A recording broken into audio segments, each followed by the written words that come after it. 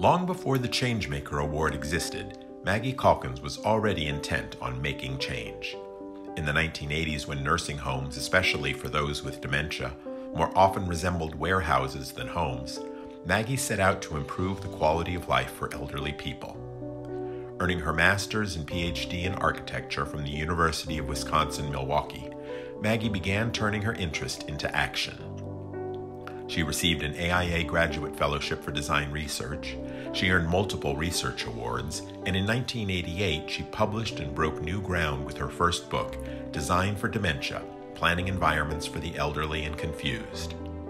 In the early 1990s, Maggie supervised design and research connecting environment to outcomes at the Corinne Dolan Alzheimer Center at Heather Hill. Display cases to assist with orientation, highly visible bathrooms, a functional residential kitchen, and fewer residents per room were just a few of the innovations that quickly became best practices.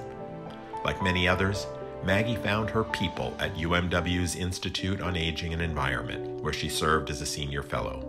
Like Paris writers in the 20s and Motown musicians in the 60s, everybody was there. A cohort of environment behavior researchers who are, today, widely recognized as leaders in their own right.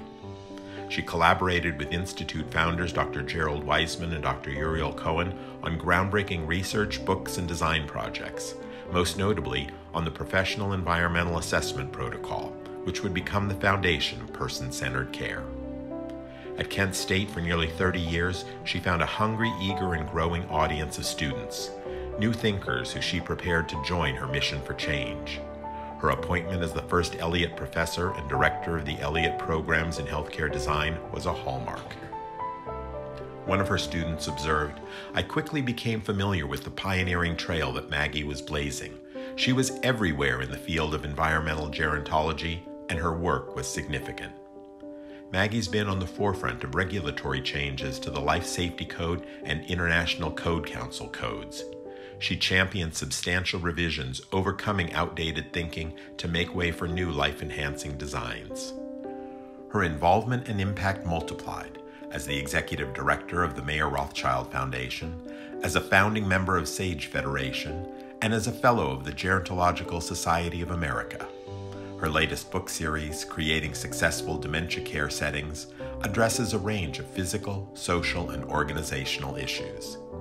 Today, as the president of IDEAS and board chair of the IDEAS Institute, she continues to consult and collaborate on research and education projects to further advance the creation of supportive environments for older adults.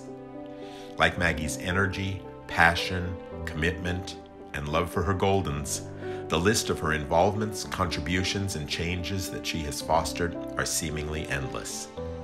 Her pioneering and internationally recognized work and research have transformed environmental design and standards of care for older adults. As a visionary, advocate, and commanding voice in advancing person-centered care, Dr. Calkins has initiated a new paradigm for memory care. And through her generosity and mentorship, she extends her knowledge and encouragement for others who desire, like her, to be the change.